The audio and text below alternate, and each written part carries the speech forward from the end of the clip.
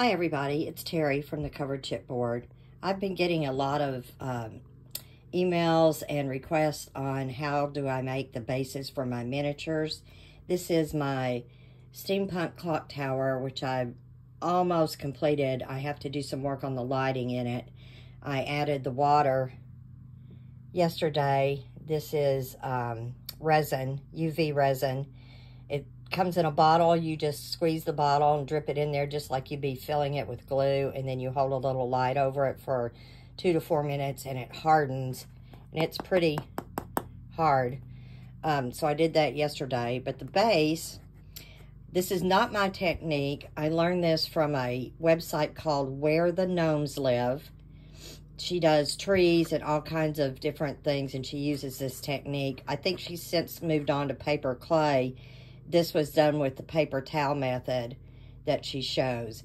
I'll try to get pretty close here. You can see one thing with the paper towel is sometimes, this was like the second base I did, you can still see the texture of the paper towel in some areas. Now, that doesn't bother me. It might some people, but there is a way you can do it and not get that texture. You just have to soak it good enough and use your brush and pound on it when you're applying the glue, and that will take those little dots or whatever. But try to find paper towel that doesn't have a lot of texture or pattern in it, and all white, no colors, because the colors will run. So basically, underneath all of this is probably 4 levels of cardboard just sandwiched together, and then I've got underneath this section there's a cardboard box, and then this part right here, this is a oh, what do you call them, the breadcrumbs, Italian breadcrumbs box or can, where I've just cut out a section of it and covered it and painted it. And then this is just miscellaneous pieces here. The clock I got off of Amazon. It isn't a working clock. Actually, no, I'm sorry, I lied. Oops.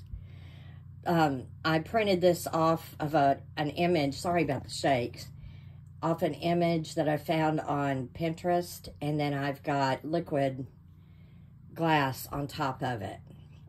But, so to do your base, you just build your base form up using cardboard, just any cardboard at all, or foam core that you can buy, like a cheap foam core at the dollar store will work. Anything that's solid that you can use to cut easily and build your shape up. Once that's built up, you cover the entire thing in aluminum foil.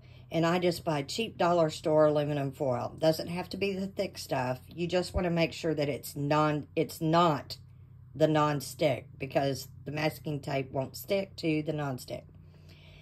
Excuse me. So you cover it all in masking tape. Once that's done, you take paper towel and a mixture of glue and water. I use about 1 to 2.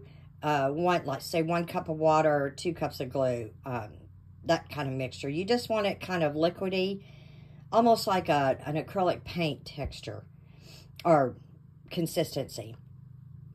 Then you glue your foil all over, you crumple it up, put it on there, get it formed like you want it formed, and then you start covering it with a paper towel.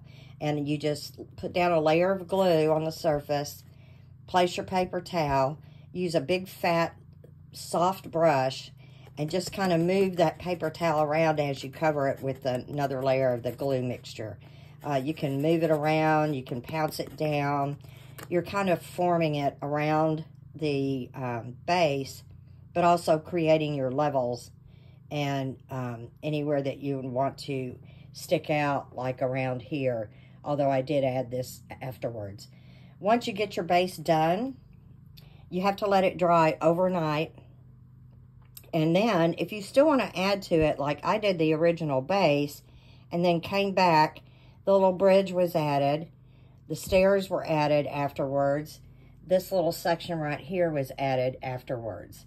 So you can keep adding to this and building onto it as you add your miniature to it and create the form that you want to create.